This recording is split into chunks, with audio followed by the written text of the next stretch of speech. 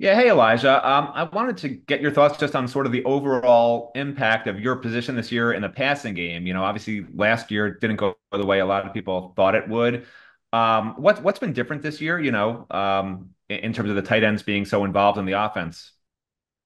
Uh, Honestly, I really couldn't tell you. I feel like, we're just doing a good job, doing what we can to win games. I'm not really worried about any stats or, anything that's going on, like any tight end rankings, none of that. I'm just here to win games. Next, we'll go to Adam Lichtenstein of the Sun Sentinel. Adam. Hey Elijah, how's it going? Hey, how you doing? Good, good. So first, Elijah Lofton caught his first career touchdown the other day.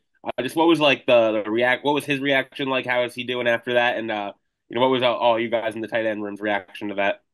He's doing great. I think he handled it very well. Actually, me and Cam McCormick, uh, when he scored, we went and ran down the field. We almost got a flag. Um, Thankfully, we didn't, but yeah, I think we're all happy for him, and he deserves it. He's earned it, and I think there's a lot more to come. And very very importantly, I think Mario said yesterday that you guys as a group are the funniest group on the team.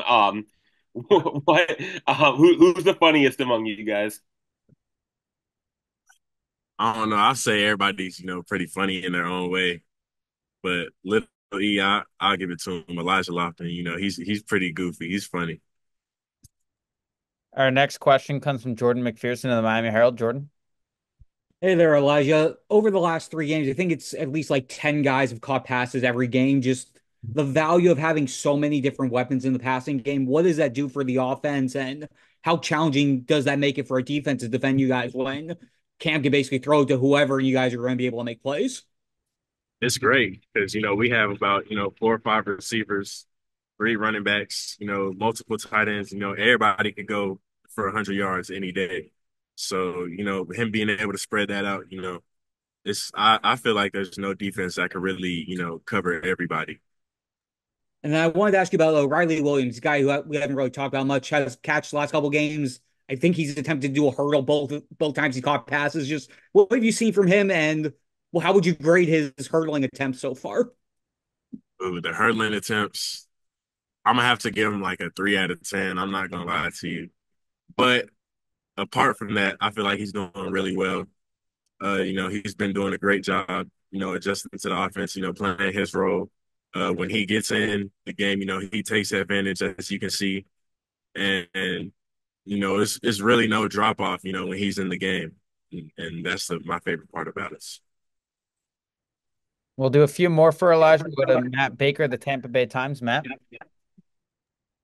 Hey Elijah, I'm curious, kind of a bigger picture question. Where have you seen the offense make the most strides so far? Um, Compared to what? Like last year? Oh, just compared, through 3 games. Oh, honestly, I feel like everybody's improving. Everybody's striving to get better. Um, our practices are intense.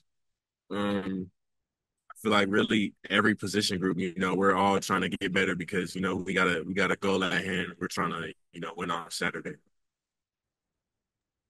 We'll go back to Matt Shadell of Canesport. Matt. Oh, hey Elijah. Can you also just talk a little bit about the challenge you see in USF and USF's defense? Thanks. Oh yeah, they're a great team, physical. As a fan of the game, I can say I appreciate their effort and physicality on film, and that makes me real excited to play them on Saturday. Awesome, Elijah. We appreciate your time and good luck on Saturday. Thank you. Thank you.